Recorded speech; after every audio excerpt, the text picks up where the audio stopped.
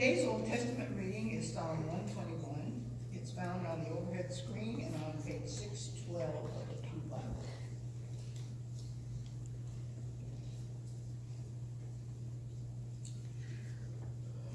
Our Lord and our God, now as we hear your word, fill us with your spirit. Soften our hearts that we may delight in your presence. Sharpen our minds that we may discern your truth. Shape our wills that we may desire your ways. Through Jesus Christ our Lord. Amen. Hear the word of God. I lift up my eyes to the mountains. Where does my help come from? My help comes from the Lord, the maker of heaven and earth. He will not let your foot slip. He who watches over you will not slumber. Indeed, he watches over Israel with neither slumber nor sleep. The Lord watches over you. The Lord is your shade at your right hand. The sun will not harm you by day, nor the moon by night. The Lord will keep you from all harm. He will watch over your life. The Lord will watch over your coming and going, now and forevermore. This is the word of the Lord. Thanks be to God.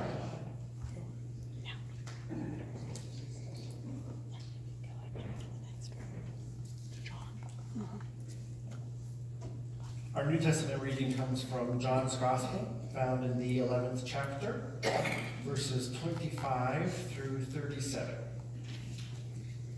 Listen again for the word of the Lord. Jesus said to her, I am the resurrection and the life.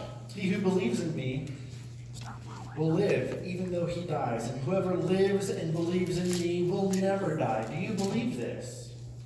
Yes, Lord, she told him. I believe that you are the Christ, the Son of God, who was to come into the world. And after she had said this, she went back and called her sister Mary aside. The teacher is here, she said, and is asking for you. When Mary heard this, she got up quickly and went to him. Now Jesus had not yet entered into the village, but was still at the place where Martha had met them. When the Jews who had been with Mary in the house, comforting her, noticed how quickly she got up and went out, they followed her, supposing she was going to the tomb to mourn there. When Mary reached the place where Jesus was and saw him, she fell at his feet and said, Lord, if you would have been here, my brother would not have died. And when Jesus saw her weeping, and the Jews who had come along with her also weeping, Jesus was deeply moved in spirit and troubled. Where have you laid him? Come and see, Lord, they replied. And Jesus wept. Then the Jews said, see how he loved him. But some of them said, could not he, this Jesus, who opened the eyes of the blind man, have kept this man from dying? Sisters and brothers, this is the word of the Lord. Thanks be to God. In the scripture passage, Lazarus had died. Jesus had heard that he had been sick. Lazarus was the brother of Mary and Martha, a family with whom Jesus had deep connection and loved very much. Believing that Jesus was indeed the Messiah, perhaps my sisters believed, Lord, if you would have been there, my brother wouldn't have died. Lazarus had died.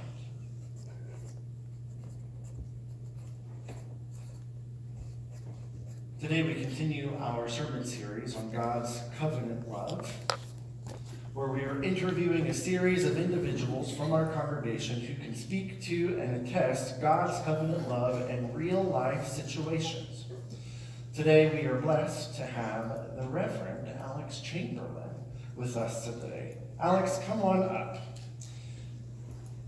Alex is a fine colleague to me in the Boise Presbytery. And Alex is not a pastor of the Covenant Church. He worships here. He and his wife Dana are integral parts of the membership here at Covenant, but for his day job, when he's not playing drums in our band. Alex is a chaplain and medical ethicist for St. Luke's, not just St. Luke's downtown, but for the whole health system. Is that right? Kind of? It's getting there. Fair enough. But Alex is the person, if Lazarus was at St. Luke's, who was going in with Mary and Martha at the death of their brother, and saying, Lord, if you had been here, this critical turning point in our life would not have happened. And this is the man who gets to be with Mary and Martha and speak to God's covenant love in Jesus. So I introduce to you, if we could give the Reverend Alex Chamberlain a round of applause and welcome to the stage. Alex, I didn't get your introduction quite right. So could you tell us all exactly what it is that you do at St. Luke's? And a little bit about yourself here, too. I'm a half-time chaplain and half-time coordinator of clinical ethics for the Treasure Valley, which would be Boise and Meridian and Nampa and the other health facilities related to St. Luke's. And an ethics consultant comes alongside people who are staring at the ceiling at night, a nurse or a doctor who's not sure what the right thing is to do. Or there's a conflict between family members and physicians about the treatment plan, and is this person likely to survive? And the family is saying, even a 1% chance is worth going for. And the doctor is saying, that means there's a 99% chance we're going to harm them. And so what do we do now? And they call me. And they call you. Have any of you been to the emergency room with a loved one where you weren't planning to go there, but there you are faced with a situation, a critical turning point? Perhaps it is the death of a loved one. Perhaps it is a diagnosis that you weren't expecting, but all of a sudden, whether you've been preparing for it or not, you are faced with a critical life turning point. And my pastoral guess is that every one of you would raise your hand. So Alex, when I introduced you, you pointed out a badge to us. Tell us about this badge and what it enables you to do. And maybe you've already said it, but I'm curious about this badge. So it says Alex C. So they don't give your full name on these, so people can't look you up on Facebook and stuff. What are you posting on Facebook, Alex? Nothing. So this says chaplain underneath, and if you turn it over, it says coordinator of medical staff services. So whichever role I'm in, chaplain or ethicist, I flip the badge and change my focus. And at the very bottom, it says OTDR, and that's another role. I'm an organ and tissue donation requester. So I go to families when they've had to say goodbye to their loved one and let them know that there's an opportunity to help others if they're willing to consider it. So we make them aware that there's a legal requirement for us to look into whether a person could give a gift of organs or tissue, and then we explain to the family what that would look like, and we tell them that whatever they choose works for us. Okay. So when we gathered to talk about what this chat would look like, we're going to talk about God's covenant love during those critical turning points. But you pretty immediately brought up a situation where you wanted to describe your task, where you're walking into that room where a family is faced with a critical turning point. You brought up one of my favorite authors, Henry Nouwen. Tell us about your experience with Nouwen and how that influences you when you walk into that room with Martha and Mary, who are struggling with the loss of Lazarus. So I had the privilege of going to a seminary outside Trenton, New Jersey. The name again is Pittsburgh? No, Princeton. Oh, the other PTS. There's no rivalry. Some of you remember Phil Moran and I having a rivalry about that, but he went to San Francisco, which is like, that's right. And Henry Nouwen spoke at my graduation from seminary, and he used the text of when Peter and Jesus are conversing after the resurrection, and Dr. Nowen said to us that a question was asked, a task was given, and a promise was made. And the question that was asked of Peter by Jesus was, "Do you love me?" And Peter said, "Yes, Lord, I love you." The task that was given was, "Feed my sheep. Help me find good graze," asks the person who comes to a pastor. And Nowen said that unless you can say, "Yes, I love you," being a pastor is not only useless, it's quite dangerous, because people give you a great deal of influence over their lives. So he made it clear that we should all be able to say, "Yes, I love you," to Jesus. And the task of feeding the sheep, he said, in the Presbyterian Church means meetings. He was a good Catholic who understood us. He said the world loves meetings, the world drowns in meetings, and we need to not have meetings deflect us.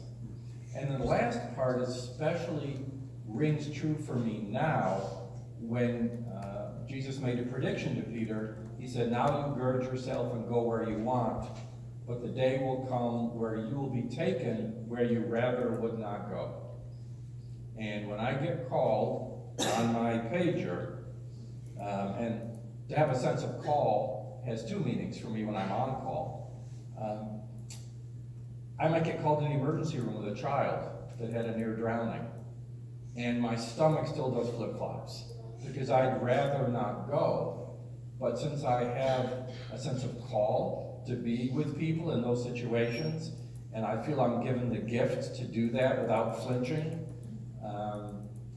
I go. And it fills me with a sense of confirmation of that sense of call to what I do. You've been a hospital chaplain for 20 years now? 29. 29. You're only like 42 years old. Yeah, I was a toddler when I Going back to call. I hesitate to ask this question because when I think about your vocation, you're always dealing with families who would rather not be where they are, as Nowen's pointed to out in the scripture. But there you are. So I hesitate to ask this question. Tell us about some good times, because to me that doesn't necessarily sound good. What are some good times in your ministry with people who are facing critical turning points? I was once called a labor and delivery. Normally when a chaplain's called a labor and delivery, gulp. Someone's having to say goodbye. In this case, a woman came to the hospital. She'd moved to Boise about 3 months earlier, and she had a divorce in her previous living situation, came to Boise, and after her divorce, she went through a promiscuous phase and became pregnant and didn't know who the father was. But she said, "I'm going to deliver this baby and have it out for adoption." She moved to Boise, got work, and she didn't have any prenatal care. She didn't want to kind of acknowledge how this baby had been conceived. And then she came in labor, and she had no labor coach, nobody at her side. And the nurse said, "Let me call someone who can introduce themselves to you, and maybe they can be alongside you." So I met this woman, and I said that I had been there for the delivery of my 3 children. I cut the cord and helped my kids into the world. I didn't faint into the sterile field, and I'd be glad to accompany her if she'd be willing. And she burst into tears and took my hand, so I got dressed in scrubs, and I became the labor coach for this woman who gave birth to a wonderful baby boy, and I cut the cord, and then the next day said a prayer of blessing with them as she handed this child to a young couple. So, what a privilege. What a privilege, yeah. So your work isn't always gloom and doom. They don't usually call us when things are going great. But there are moments when there's celebration, a sigh of relief, and we give thanks. Tell us about a challenging time in your work as a hospital chaplain, or a chaplain in general? I just want to do a little theological detour before I do, and that is, when you feel you have a sense of call, if you say yes, then I believe God forms a covenant with you. And that can be anybody among all of you, too. You get a call of going to the rescue mission, or a sense of, I'm drawn to doing this or drawn to doing that. And when you have that sense of call, like Moses and Elijah and the prophets, people are tentative and they go, I don't know the words. I don't know how to be in this situation on your behalf, Lord. And God basically says, if you've answered the call, I'll help you get through that. And so I was in seminary, and you do field education. You work at a church. You have some kind of work where you're reflecting on that work and kind of putting your toe in the water as a minister. You're not yet ordained, and you're trying on that coat to see if it fits. And you see if people are also acknowledging you in that role to see if that call is being confirmed by the wider community. And I had a program where I was a police chaplain for a year, part-time, in a neighboring community outside Princeton. And a drunk driver hit a woman coming home from the grocery store and T-boned her, and the car burst into flames and she was killed. And the police called me and said, we just had a drunk driver kill a mother of 4 boys.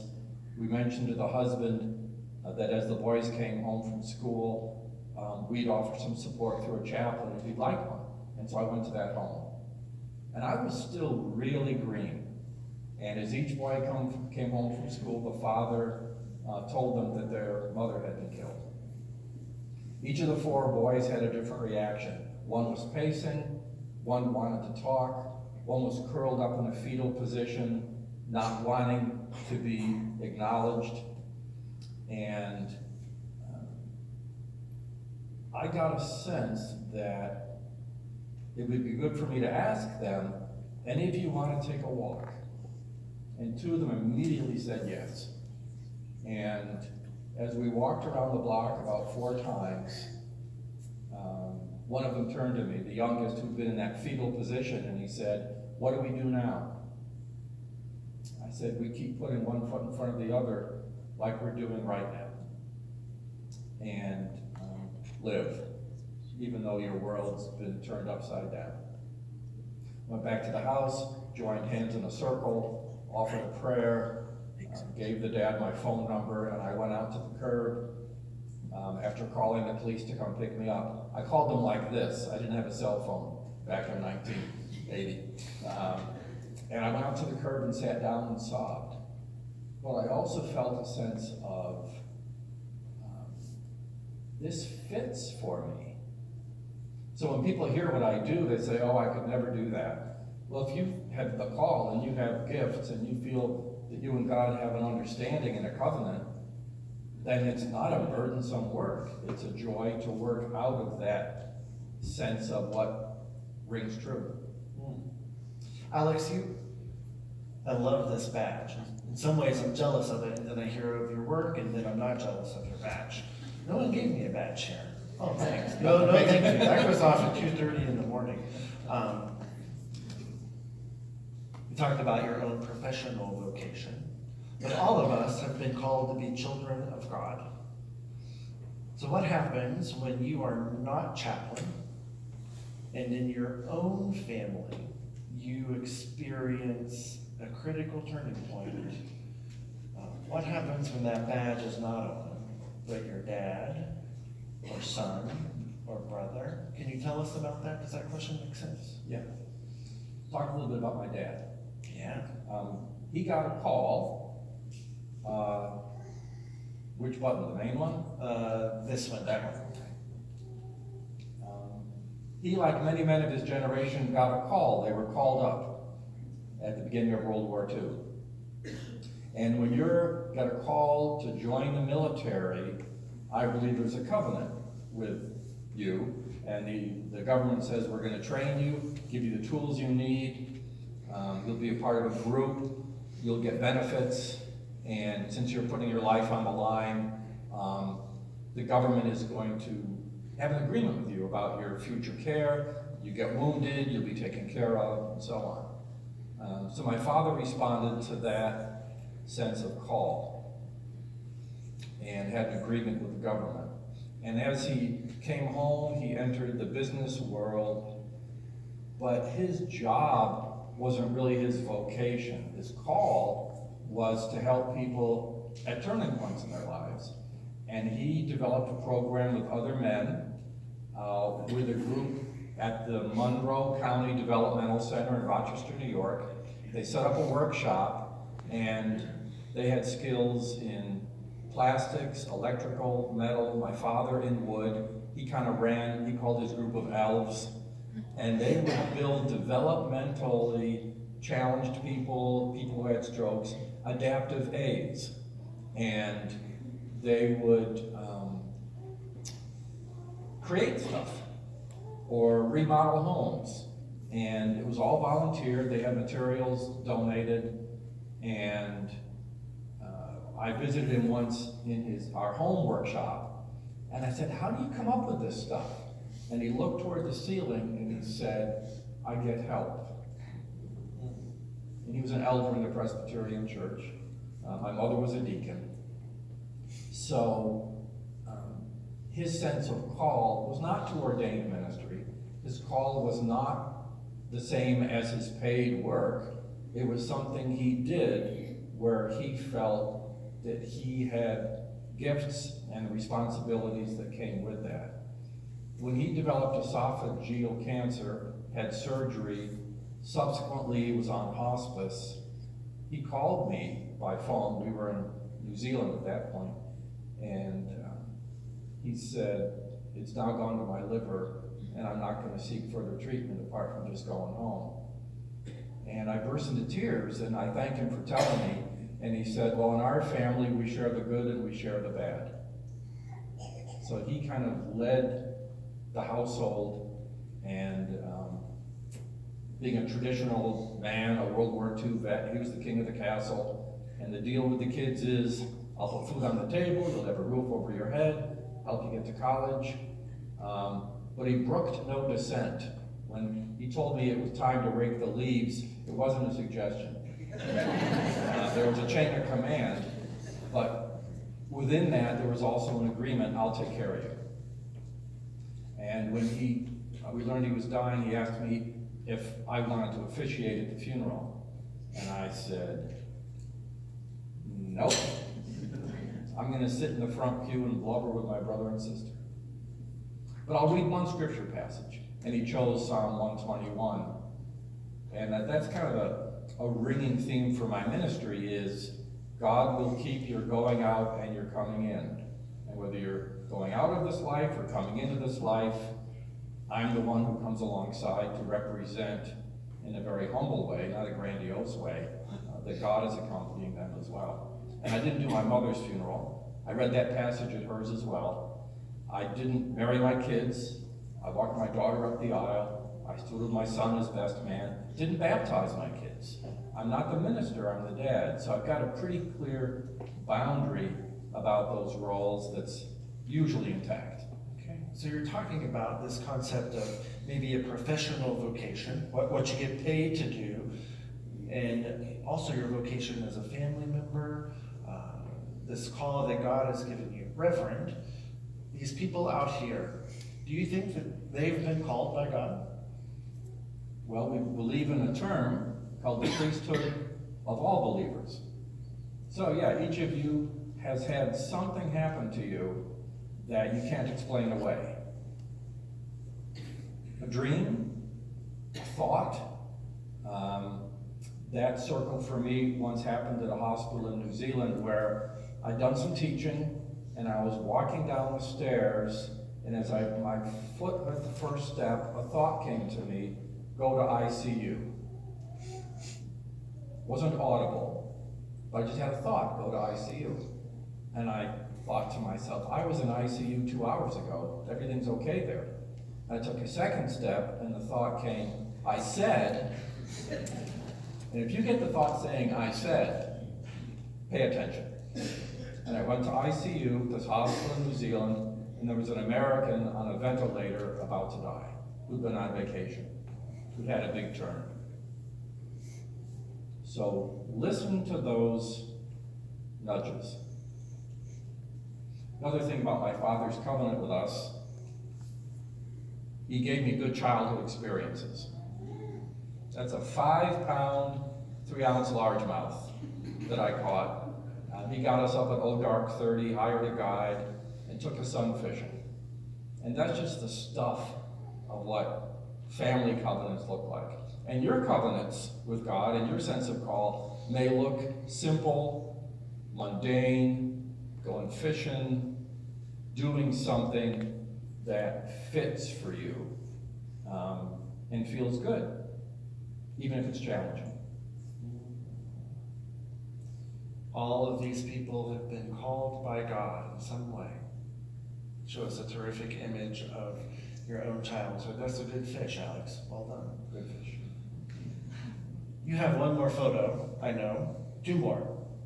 Show us the next few. Yeah, that's my mother. That was probably my sister's wedding. Even though my father was the king of the castle, she worked behind the scenes. Not exactly to sabotage him, but when he said, this is the way it is, she'd nod, and then a week later, that was the way it was. And so I think they had their own agreement or covenant about how their marriage worked to give us a home. And she was a traditional stay-at-home, you walk in the door from school, you get your favorite snack, just another kind of anchor for the household.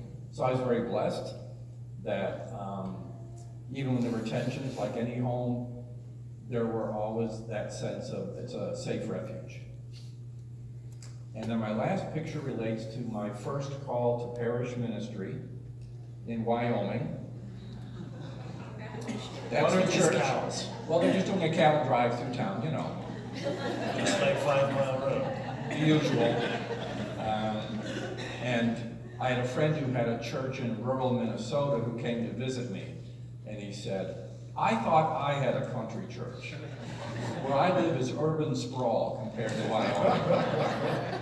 But there again, it was a sense of me, in many ways, fumbling through things. I knew I had a call to ministry, and it became clear to me that parish ministry, even though as an extrovert, I enjoyed preaching, and I enjoyed the pastoral care. I was not a great administrator. I was not a great leader of groups, so hospital chaplaincy much more fits in like a glove. So if any of you have a call, and as you're living out of that, you sense like, this doesn't really fit. It is a good thing to change horses or cattle and do something different. It doesn't mean that that other call was invalid, but you're trying to work through the whispers that you hear from the Lord, trying to sort them in your own life, and pay attention to the whispers, but also be willing to be nudged from a different direction if something else is emerging. And that's how I felt very comfortable moving to chaplaincy. Alex, you're a good pastor. I was going into this interview thinking we're going to have Alex talk about life in the ER, facing death, and he responds very pastorally by pointing to those covenant relationships in our own life that's not necessarily clinical, like at the hospital, but we saw pictures of mom, dad, and church. These essential covenants that we all have and live into. So as all these folks who have been called by God in similar circumstances with family and church and community and all those unique yet similar covenant relationships, when they encounter those critical turning points in life, like going down to the hospital, what faithful advice would you give to these folks when the phone rings, the cell phone, because we're not in 1980 anymore, cell phone rings and says, something bad has happened? What advice? In your family or It may be a friend and you're going to support them, or you're the one that needs support. Either one. Either one. Show up. Your words may feel not at all eloquent. You may feel like you're churning inside. Show up. You don't need perfect words. You've got a perfect Lord who's as close as your next breath. Don't run from that situation. Trust that a sigh of relief will come, but don't leave physically or emotionally or mentally. Accompany these people. Be alongside them, and then make sure you eat and drink and take care of yourself. Show up. And pastors like to have the last line, right? I think about that scripture from... Who's the pastor here? Well, thank you. Martha and Mary were there with their brother who had died. And in some ways, they were angry. They didn't want to be there. And they said, Jesus, if you had been here, this would not have happened. And even in their anger, Jesus showed up. And Jesus is always faithful, even in the face of death. Even when we're angry and maybe even don't want Jesus to be there, Jesus still shows up. Let's pray for you. Lord, we give you thanks for our brother Alex and all the good that he does, not only at St. Luke's, but in this church community and in his family.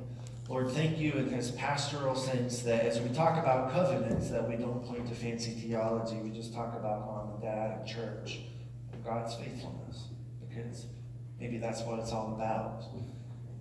Is it our sense of professional call and personal call that's all about you and us showing up. So Lord, give us the courage and the faith and the capacity that as we encounter those critical turning points, that we show up and that we look for Jesus to show up too. In Jesus' name we pray. Amen. God is